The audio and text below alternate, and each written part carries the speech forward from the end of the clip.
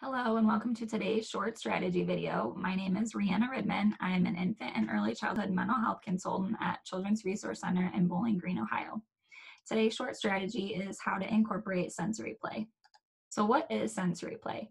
Sensory play is any play that involves any of the five senses. So touch, taste, sight, sound, or smell.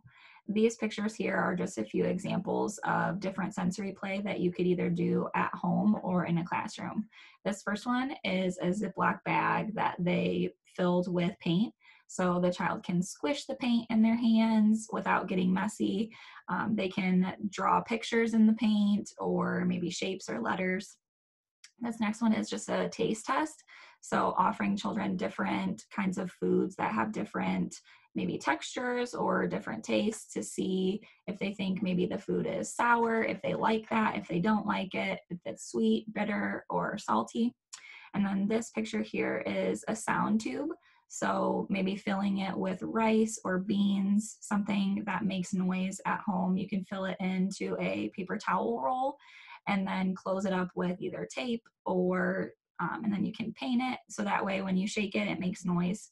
So what is the benefit of sensory play? Sensory play can inspire curiosity and creativity in children. Anytime that sensory play is a form of art or expression. And then also sensory play can help children manage and express their feelings in a positive way.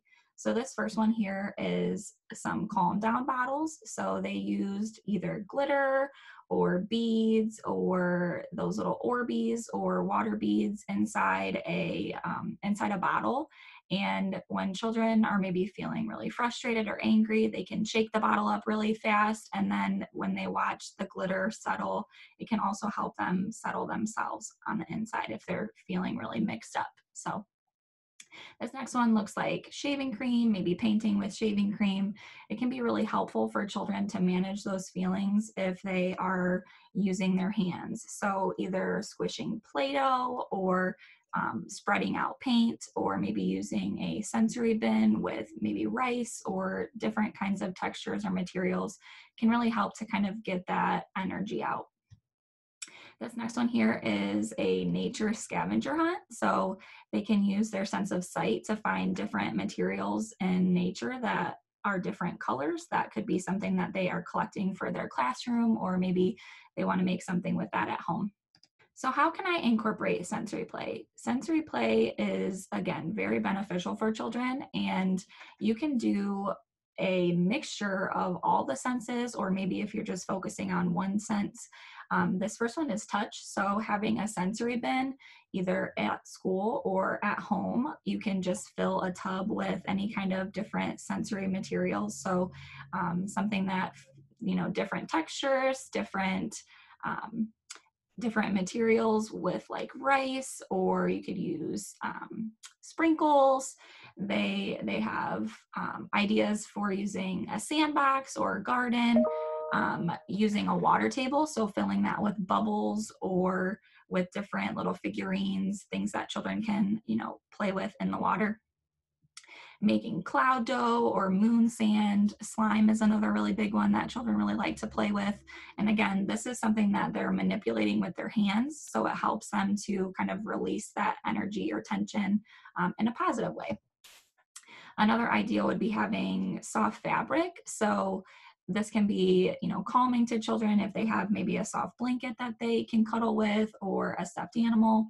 The next one would be taste. So doing maybe a food challenge or making edible Play-Doh, using different food coloring. So sometimes children think that food coloring will change the taste of something.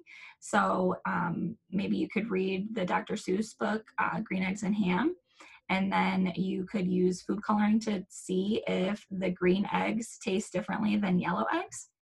Or children really love to bake. So maybe baking something together, giving them the opportunity to put the flour into the measuring cup and then dump it into the bowl.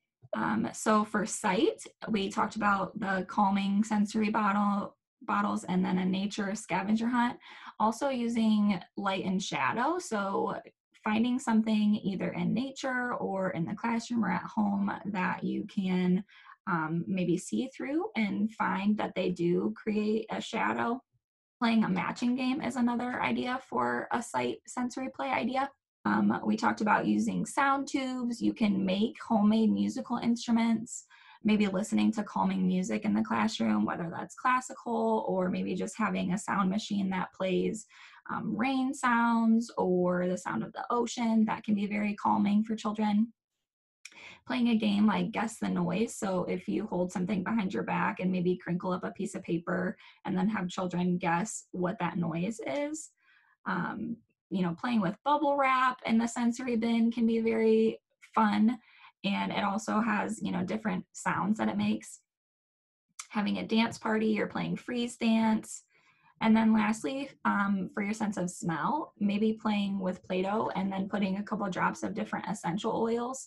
Um, Having different smells when we're playing with Play-Doh, or, either using a wallflower or one of those plug-in fragrance that you can put into the classroom or at home that can kind of create a good smelling room that children feel calm, maybe with lavender or vanilla, some kind of calming scent.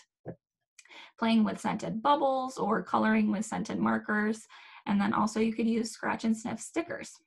So these were just a few ideas of ways that you can incorporate sensory play either at home or school. If you would like some more resources about sensory play, please feel free to email me. My email address is rihannar@crcwoodcounty.org. Sensory play is an evidence-based strategy from DECA, so that comes from the Devereaux Center for Resilient Children. There are tons and tons of sensory play ideas on Pinterest. That's where I found a lot of the ones that I gave as examples. And then lastly, please like us on Facebook at CRC Infant and Early Childhood Connection. Thank you.